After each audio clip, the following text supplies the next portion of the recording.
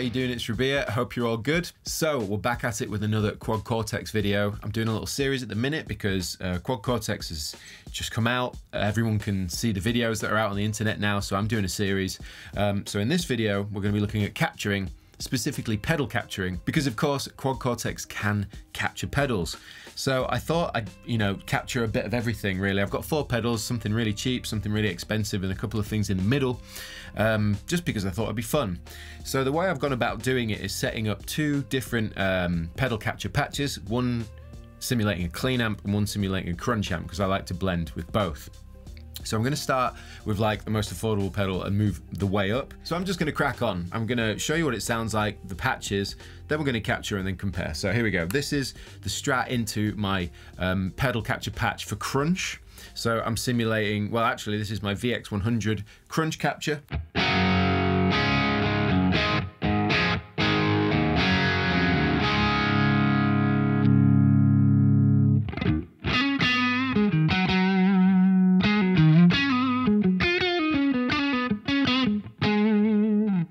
Sounds great. Sounds like the Kraken. I'm using 2 cabs here rather than giving you a capture with the cab as well. I figured because some pedals are going to sound different, we can change the mics after the fact. It just shows off the versatility of Quad Cortex. And then I've added a room reverb to give it a little bit of, ambiance. Okay. So the first pedal we're going to capture I thought was funny because it's like the cheapest pedal I've got. It's the Wild Throw from Tone City. So yeah, this is where I got it set, where I thought it sounded great with the Strat in front of this capture. So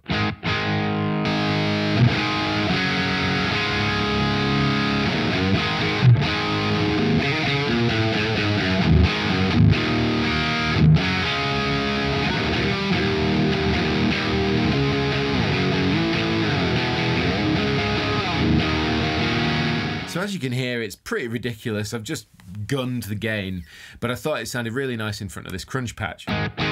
So what we're going to do next is capture the pedal, and then I'm going to place the actual capture of it here in front of this preset, and then we can literally turn Stompbox mode on and A/B the 2 to see how close it actually sounds. So let's go into the capturing process.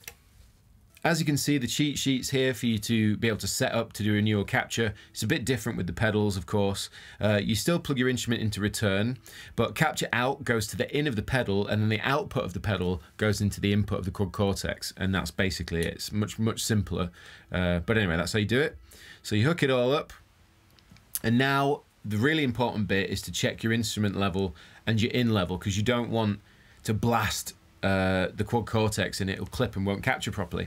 So I was speaking to Doug at Neural DSP, and he said it needs to be as close to clipping as possible as in the device itself.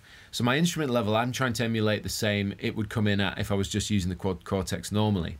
This is a vintage output guitar, so it's around on the input screen. I can see it hits around -21. And when we've done that and we're all happy, everything sounds good, make sure your ground lift's on if you've got any unwanted noise. And then at that point, we hit start capture.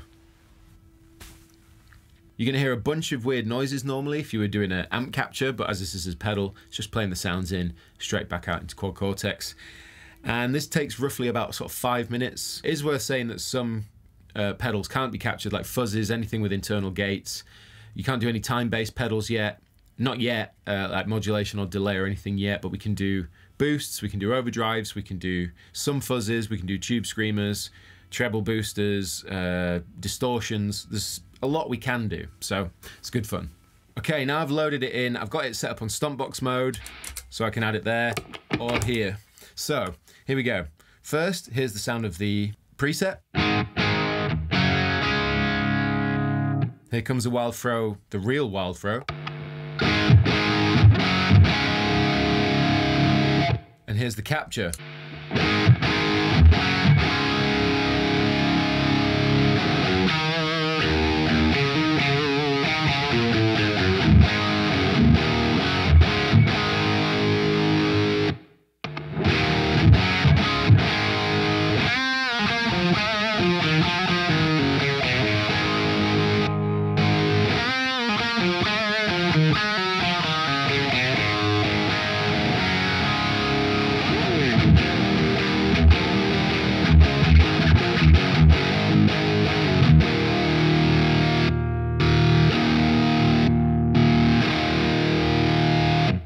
Okay, so we've A/B'd the capture against the actual pedal, and I've got to be fair, you know, there's a slight difference, not gonna lie, you can kind of hear it. I think there's a lot more low end in the real pedal, but man, it's very, very close. It feels very, very, very, very close.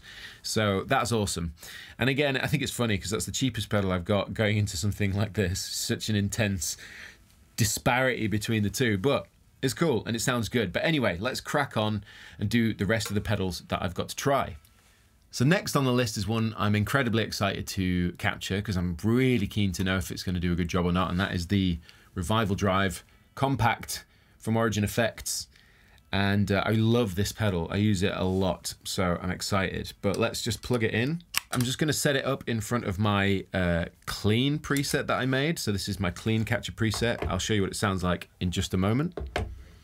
Okay, so this is my clean pedal capture patch. This is different now. I'm using the clean channel of my VX100 into a V30 cabinet that it's a capture I've done before.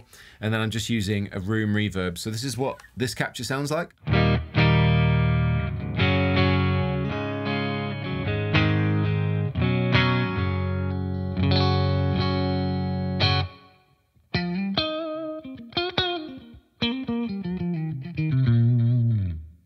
Sounds really good. The reason that I chose to use captures in this video is because I know the sound of my amp, so I figured for me to be able to hear how close it is, it would be good to do it with an amp that I know. So anyway, Revival Drive Compact. I've got it set up how I like it, but this is what we've got going into the Quad Cortex.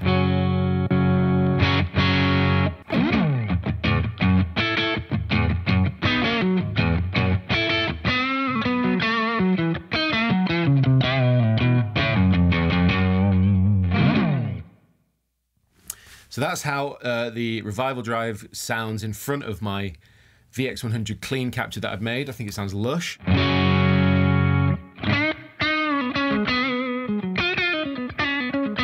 It's just a little bit of bite, which is something I really like. So now that I'm happy with the sound of it, I'm going to go ahead and go into the capture menu and do it all again. All right then.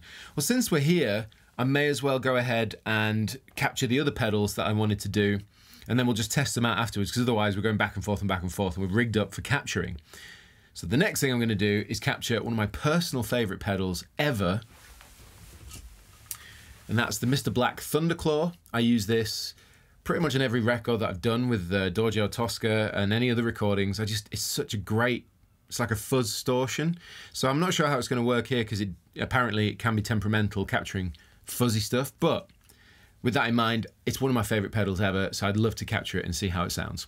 These are the settings that I had before with my crunch channel that I was happy with, so I'm just going to leave them as they are and go ahead and start capturing.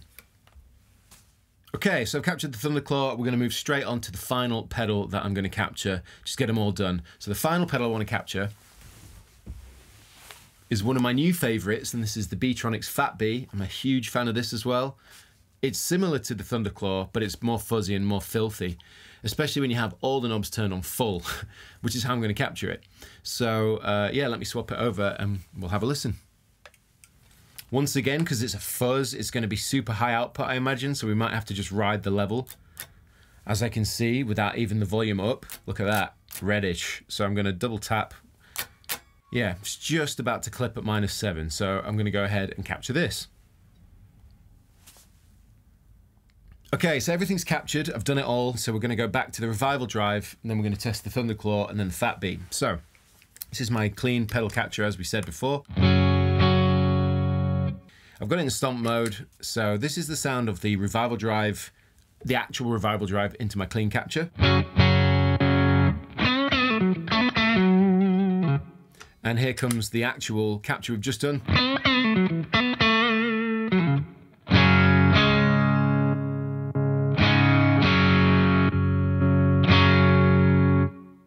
So it's very similar. I'm hearing more mids, less gain. So I'm going to boost the gain and I'm going to drop the mids of this capture. And let's see if it sounds any closer. So this is the actual pedal. And here is the capture.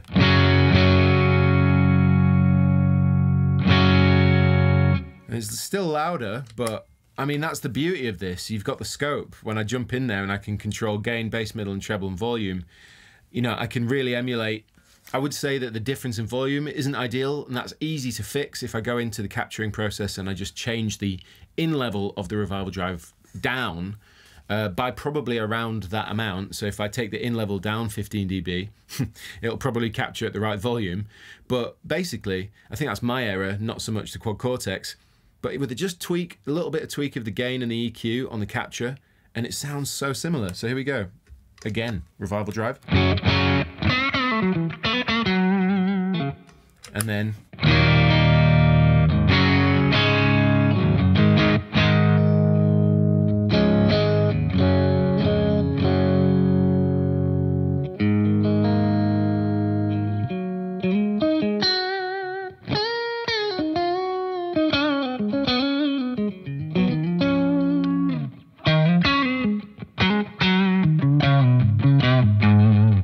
it sounds great and it feels really good. Sorry if the playing's a little bit rudimentary. I'm just messing around, but that is great. So I'm happy with that. Anyway, let's crack on and try out the other pedals.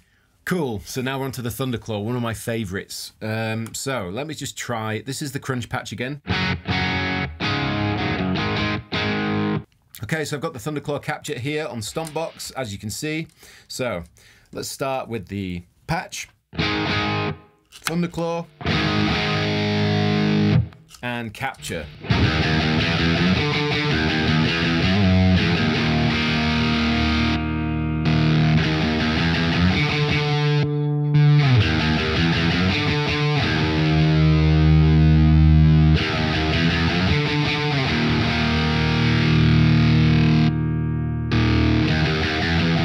It just needed a, sorry about that really weird riff. It's giving me the vibe of the Thunderclaw, which is more than enough for where I need it as a capture when I'm recording, because again, when you record and you mix and all the rest of it, you EQ and compress and all sorts of other stuff. So yeah, I think that's a great thing that I can capture my pedals that close and record them on recordings and stuff to get that vibe. I mean, if I don't have my pedal board or my Thunderclaw with me and I've got it captured in here, it gets me that close. I'm happy about that. All right, final pedal, the FatBee. This is an absolute beast pedal. I highly recommend it if you've not tried it before. In front of a crunch, it's just awesome. So, Strat, crunch. Here comes the FatBee, everything on full.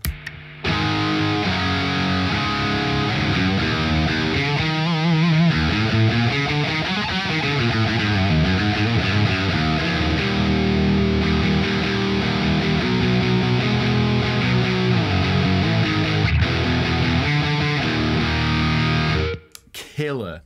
Stompbox mode, FatBee.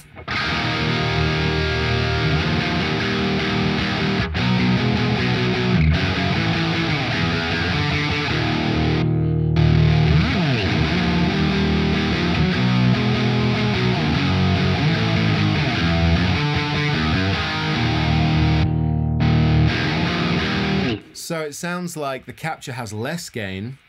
So let's boost the gain, boost the bass.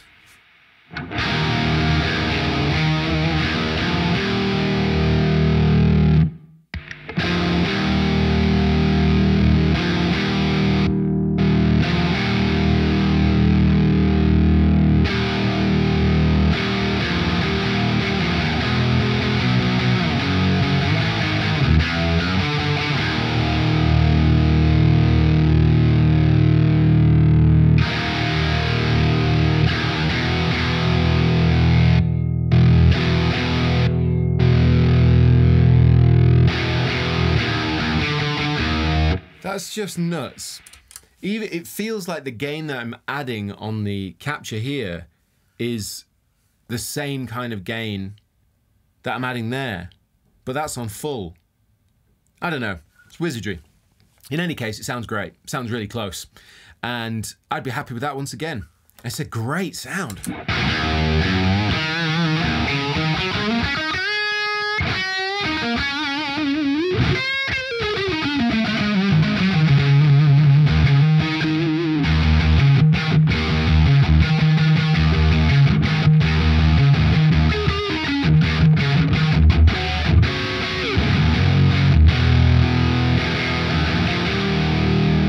that. Anyway, that would conclude the end of this video. I thought I'd share it with you because I was doing it anyway, just messing around, grabbing some pedals, and thought I'd try out the capturing process on pedals. So that was it, and I thought I'd share it with you. So I hope you enjoyed it, and I'd love to know what you think in the comment section below. I'll link stuff in the description box, such as the Quad Cortex and the pedals that I've captured, just in case you're interested to check them out for your own rig. But yeah, the Quad Cortex is a beast. What can I say? Really, really enjoying using it, and you know, call that whatever you want. As far as I'm concerned, I fully endorse the epicness that is this Neural DSP Quad Cortex. It's just great. So easy to use, so enjoyable, and it still makes me laugh with just amazement how good it can do things like this. The fact that I went ahead and I captured the pedal, captured my amplifier, but then I've used built-in cabs that Nolly's made, and I can change the mic positions after the fact. I can add 2 mics on each cab, so I've got 4 mics I can blend if I wanted to, plus reverb and delay and any other effects that I want. I could double this up in a stereo rig. I could blend those 2 in a stereo rig. So it goes even further than just capturing it and enjoying the way it sounds so close. It's nuts. Anyway, links in the description box. I hope you enjoyed watching it. Let me know what you think. Like, subscribe, and share. Until next time, I've been Rabea, and I'll see you all very soon.